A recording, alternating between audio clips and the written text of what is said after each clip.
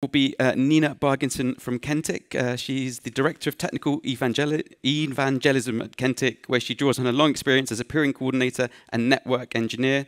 And prior to Kentik, Nina was at Subspace and played a key role in securing the delivery of Netflix streaming traffic in the EMEA region. So please join me in welcoming Nina to the stage. Oh, thank you. Hi. Thank you for having me. I'm going to be talking about BGP incidents this time. I was thinking about how to begin my talk, and I realized that I'm doing it a little bit backwards because I was here a year ago and talking about our KPI and the how far we are with the deployment.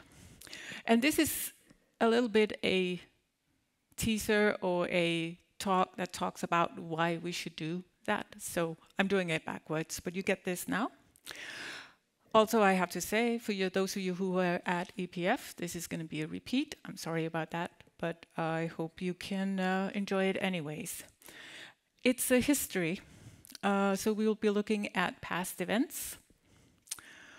And again, I was already presented, so we can skip that one.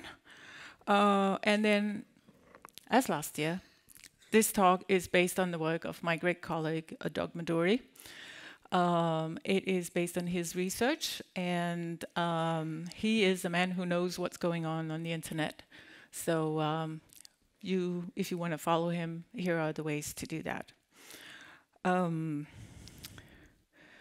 So what we'll be focusing on is BGP incidents, but what do we mean when we talk about that? Well, the most common ways of, the two common incidents are hijacks and route leaks. And we're going to go, in this presentation, I'm going to go through what do we mean with each and then give you an example of a time in history where the internet was disrupted by one of these incidents. These are the sort of overall broad definitions that you can find if you Google them. But for this presentation, we're going to be talking about three different definitions that we will be focusing on. So one is the origination errors. So basically, you have some IP space, and it is originating somewhere else where it should be. And what happens then? Well, traffic goes to the wrong destination.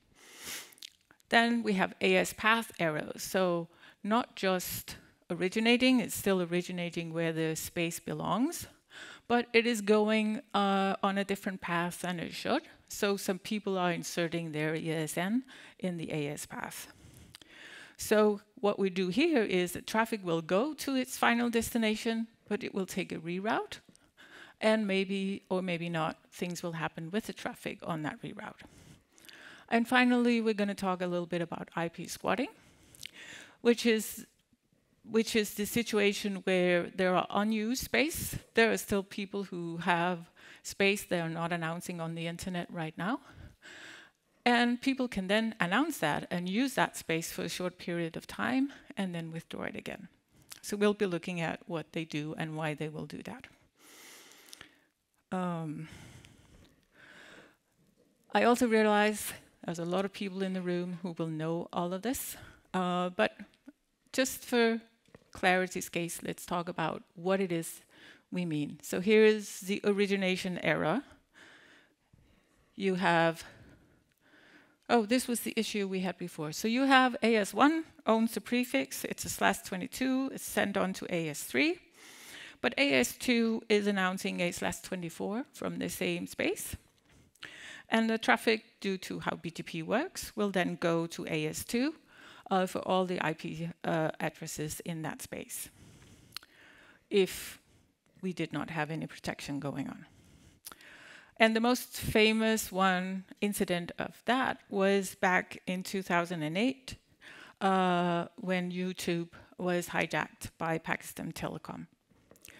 So just how many here were working on the internet at that time and remember what happened? Yeah, me too. It was a fun night. I remember my son, Mom, the internet is not working. because he couldn't see his YouTube videos. So, for those of you who don't know, it was there was content on YouTube that the government in Pakistan did not feel their citizens should be able to watch.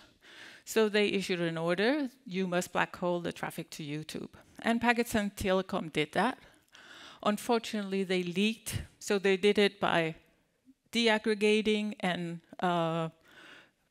place a null route for the deaggregated prefixes inside that network. That's okay, they can do that if they want to. But a mistake meant that they were leaking the deaggregated prefixes to their upstream provider, and their upstream provider was propagating the prefixes to the rest of the world. So most of the world was trying to go to Pakistan Telecom when they were requesting content for YouTube. Not a great situation. So, yes, the classical. And you can read more about it. We've added links to all the long explanations about what was going on.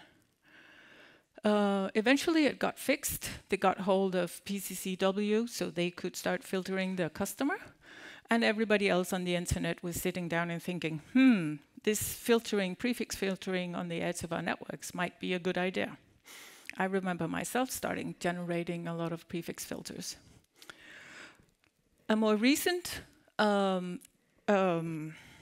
example is Twitter in 2022, when we had the invasion last year of Ukraine. Again, the purpose was inside a specific region or country. We wanted to shut down, or they wanted to shut down a service, this time Twitter. And again, unfortunately, the deaggregated prefixes were leaked, but this time the impact was much smaller, and this was due to our KPI. So what we see here on this slide is the propagation of the deaggregated prefixes. So instead of in 2008, where they were propagated all over the world because most of us did not filter on our peering edges, and one provider did not filter their customer, this time we only saw the deaggregated prefixes at around 3% on our probes, BGP probes all over the world. And this is route view data that we are using for this analysis.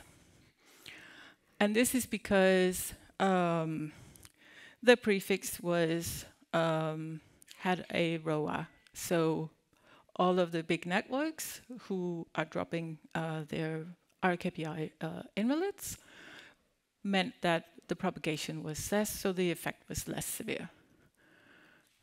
So, yay. The other example was the AS path era. Let's see where we are at time. Good. We have prefix originated AS1, and it is propagated, and then we have AS4 over there is inserting themselves as the next step in the AS path instead of AS3 where it is coming from. Again, a typical misconfiguration error, somebody is fat-fingered. And the example of that one is LNG in 2019. What happens here is that Cloudflare has a /20, and they're announcing that to the internet, to their upstream transit. And then we have LNG, who is using a BGP optimizer. And BGP optimizers work by deaggregating prefixes to make sure that they direct the traffic to the best provider. LNG can use that. They were using this service, that's fine. But somebody, again, made a mistake in the network configuration. So they ended up by announcing the deaggregated Cloudflare prefix to their other upstream provider, Verizon. So what happened then? Well, Verizon is a quite well-connected network. So they were propagating these deaggregated prefixes to all of their connected, both their peers and their customers. And everyone would then get the more specifics from Verizon, who would send the traffic to LNG, which is not a great way to reach Cloudflare. So again, a disruption that was felt quite a bit on the internet. I skipped this slide because it's in the wrong order. I should have fixed that. Because this is the original gangster, is the American term, of BGP incidents, which happened all the way back in 1997. Anybody remember that one? That's less. So we thought that a couple of the gray hairs here would remember it. So I remember people talking about it, in particular in 2008 when the YouTube happened. But here we basically had a bug inside a small network in the US, and they deaggregated the whole routing table to /24, and then they sent those to the rest of the internet. And that, because of how software were, we had a lot of ghost routes all over, so it was quite a big incident. I'm not going to go into details on that one, but again, you can find a link in the presentation if you want to read about the first big one. Finally, the last issue that we have been looking at is the IP squatting. So we have some unused space, and an AS decides randomly to use that one, announces it to the internet, and people who get the space, if they have no protection about it, they will just propagate it to the rest of the internet. So this space, it can be used, lives on the internet for a while, and then it might be withdrawn again. An example of that one was BitCanal, who were using this /18 for quite a long time. And they were using it for spamming, because if they were using fresh space that nobody was using, they would not be on any list from Spam House and whatnot. So all of their spam mails would get to their recipients, and then they could, if they then just got registered, they could start using more and more of the space. Eventually, Cogent disconnected this customer because they did not stop. And then they continued to use it to some of the space still via their other providers. So, summarizing, what are the impacts of these disruptions? Well, traffic doesn't go where it should go. Services doesn't work. We can misdirect where information is going, and interception and stealing other people's space and the propagation of spam. Plus, a thing we didn't talk about, but you can cause just in general instability to the BGP protocol. We've also seen these methods being used in attacking of cryptocurrency services. I'm not going to go into those, but I will refer to a blog post that Doug did and some also larger reports, which is quite interesting at what level BGP hijack can be used in such an attack. And it happens a lot. Here's some statistics from Doug's work, where we see potential hijacks or BGP leaks in general. So, as I was talking about last year, what can we do? Well, the tool that can be used right now is RPKI route originating validation. So create ROAS, protect your space, even the space you're not using, so it cannot be squat. And then rejection of the invalid routes. And again, we want to call out ManRS for the great work that they're doing. And I think they will be talking later today as well. As we were talking last year, we are making a lot of progress, and we see how the propagation of prefixes who are invalid is way, way, way less today than valid and not found prefixes. And that goes for both protocols. And all the resources. Questions? Comments? Anybody else has a great incident they want to call out?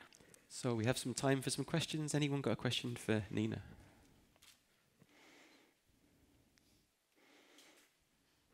All right.